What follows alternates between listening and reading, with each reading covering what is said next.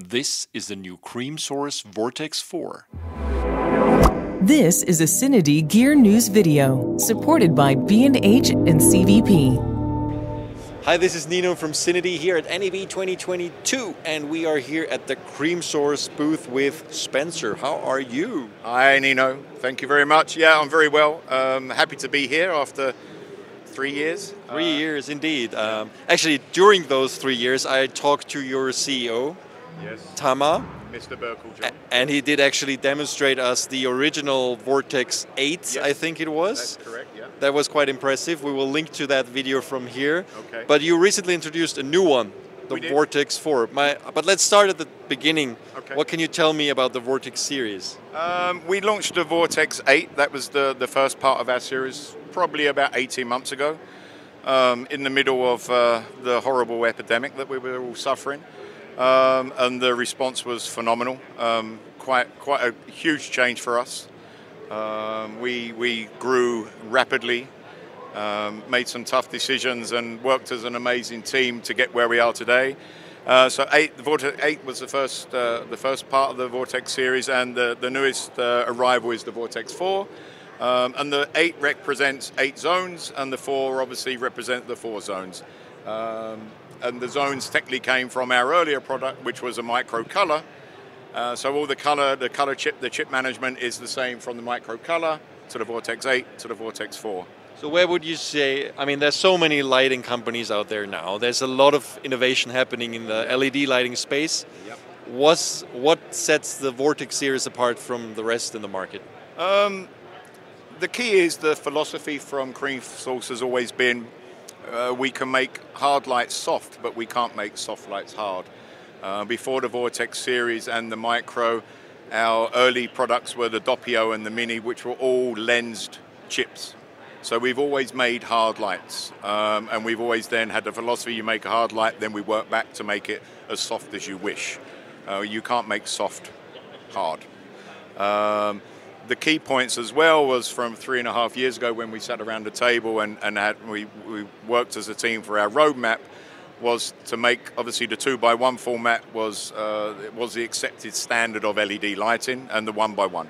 But our goal was to make a fixture that was very powerful, very punchy, with very good colors, that had internal power supplies, that had internal CRMX or Lumen and Lumen TMO 2, built like a tank, and was IP65. The key for us was always the IP rating. We found that out from our end users who loved the Micro due to its IP rating, and there was no discussion to go lower than IP65. And that's what I think the enthusiasm over the Vortex has been, that, you know, the big rental houses, from the biggest rental house down to the one guy with his little bus and a couple of lights, love the fact is they can go out, put it out, it can rain, it can snow, it can be a sandstorm. We've had videos on Instagram with end users actually coming back from a job and taking a Karcher, am I allowed to say Karcher, and then jet washing down their fixtures and putting them back on the truck. I mean, it's phenomenal. So do you think it's mainly made for rental houses, or do you see a lot of end users buying them as well?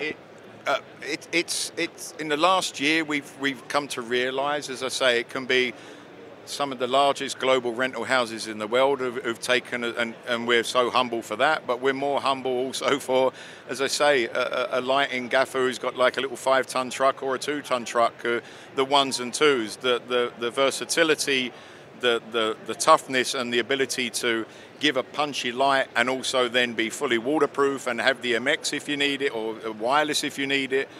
It goes through the whole range, and that's been noticeable since obviously we've been able to travel in the last few months, and you're going around and you're seeing every sort of little rental house who's actually got them on show at a booth, and the feedback's been great. I mean, everybody's is loving the versatility.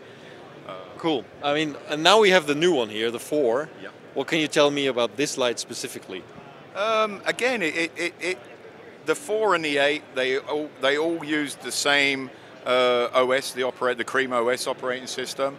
The feedback we've had in general, well, more than in general, from many end users is that the ease of use, the operating system is really user friendly. very easy to pick up. Let's actually just turn it around for a second so people also see the back here. As you can see, the user interface, we've got it on a demo mode at the moment. You know, we just have very simple, very easy to read and touch screen, or not touch screen, but actual soft touch buttons for. And you said the power supply is built in? The power supply, so basically we just go straight in with an AC cord. We also have then a 48 volt DC input. In the firmware from before, we actually have now done it that you can actually set your DC input. There's a lot of it's like block battery types that only really run to about 450 or 480 watts. And obviously on the Vortex 8, that's 650. So what you can do, you can technically dial in your DC input. And that's with the new firmware update that you just released. On the new firmware update, we've done on a more technical level for the much larger scale productions where you're using sort of 100, 200. We now have RDM over fixed DMX cabling or over CRMX.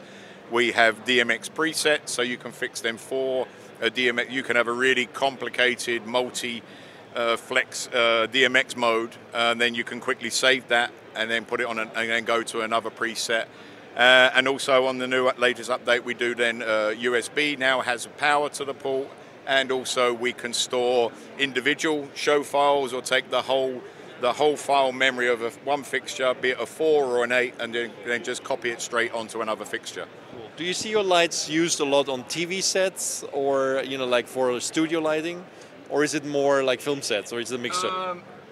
It's a mixture, but I to be honest, I think it's turning more and leaning more towards the more the location type. I mean, we've had numerous images of how many vortexes is the largest rig. At the moment, it stands at 95 on a rig, which was in the UK. The one before that was 65, which was in the Sacré-Cœur in Paris. I don't know if I'm allowed to mention gaffers' names, but that was the lovely Helmut Prine, had 65 of them on a huge rig.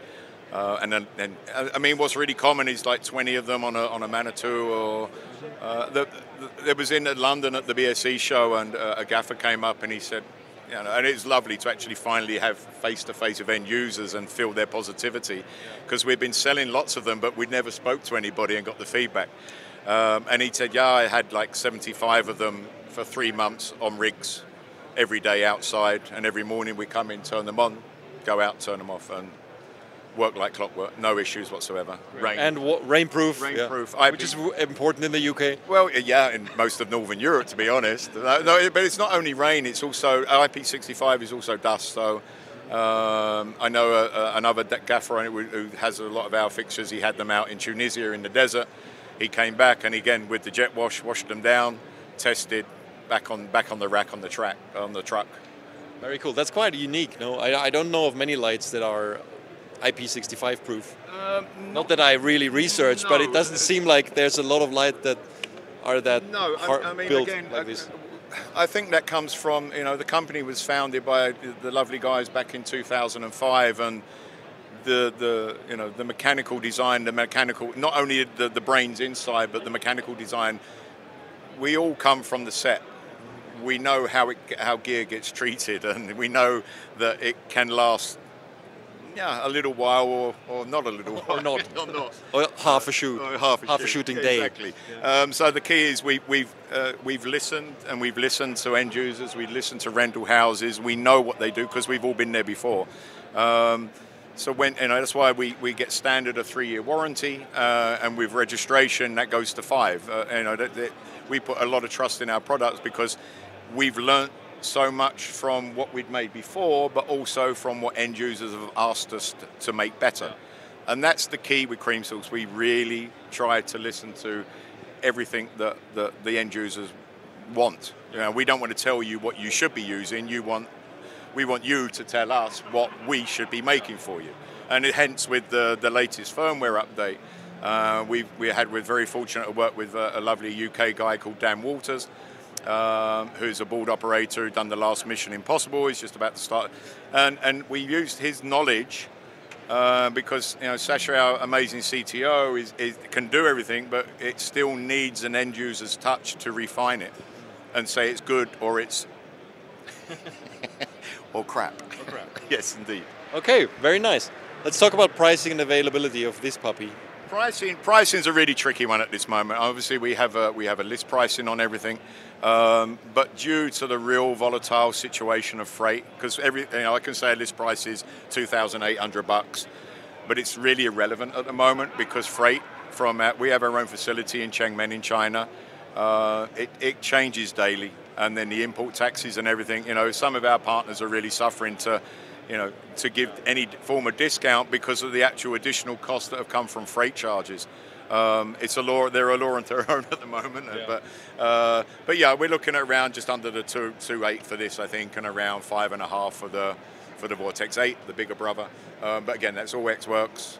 But they are shipping, right? We are in a very, very, very fortunate position where took a gamble. Is we felt so confident what we'd done was doing so well that we basically went all in and then all in again, and we stocked up on huge amounts of components last year. We have about just under 1,000 Vortex 8s in stock in China and about 800 in the US and about the same 500 and we have the capability, if need be, we are making between 750 and 1,000 Vortex 8 every month. And if need be, we could push it up to 3,000 a month. Cool. So that's... The only problem we have on components is we have a soft bag for the 4, but we can't get zips. It's funny, you're not the first one to mention the soft bags, actually. Okay. That's interesting. Yeah.